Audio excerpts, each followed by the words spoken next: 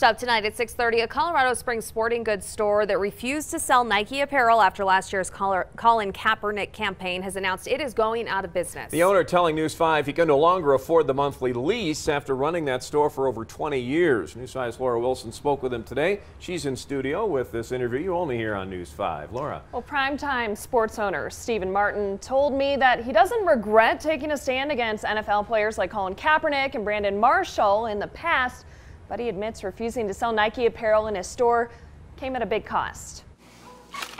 Stephen Martin knew this day would come, just not this soon. I just can't keep the doors open anymore. Primetime staff posting discount signs all over the store. That's definitely what brought us in for sure. But customers quickly learning this sale will be the final one.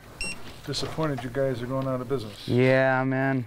All of us are, that's for sure. This isn't the first time Martin has slashed prices like this, choosing to get rid of all Nike apparel last fall following the company's ad campaign with Colin Kaepernick. Being a sports store without Nike is kind of like being a milk store without milk or a gas station without gas. How do you do it? They have a monopoly on jerseys. Was there a certain team you were looking for? Martin says online sales have also contributed to the 15% decline in sales he's seen in the last 3 years. Oh, there's a nice one.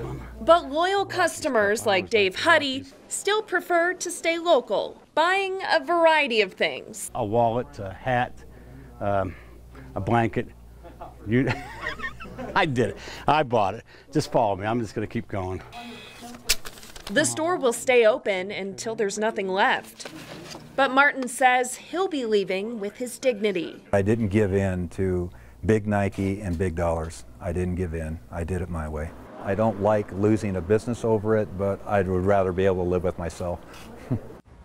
I did ask Martin what's next. He told me he's a year away from retirement, so he'll be all right. So right now he's trying to help his staff find other jobs because Primetime could be closed in as little as 4 weeks. Mike, over to you.